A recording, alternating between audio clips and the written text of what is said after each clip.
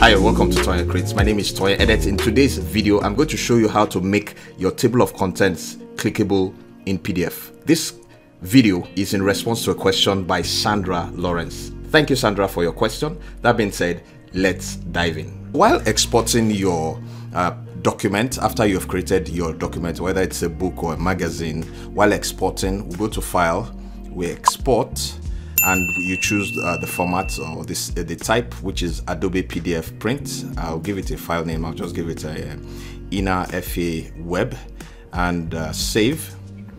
That already exists. Let me just override.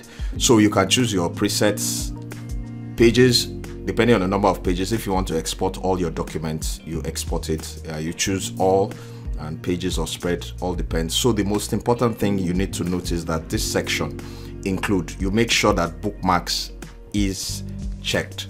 Hyperlinks can also be checked if you've created hyperlinks in your document, and you click on export and wait for it to just do its thing. So after exporting, you have your PDF document already. There's about 187 pages of this book. So you just go to your panel right here and you click on this icon, the bookmarks icon, and you see that the pages have been included in your bookmark. So let's just say if that works, we'll just click on soak up and it takes you to that page. Click on show up, it takes you to that page. Let's take it up, goes to that page. Let me click on the last one, serve up, it goes to that page. I hope this tutorial has been helpful in some way. Don't forget to share, like, and subscribe, because every week I bring you new tutorials. Do take care and catch you in the next video.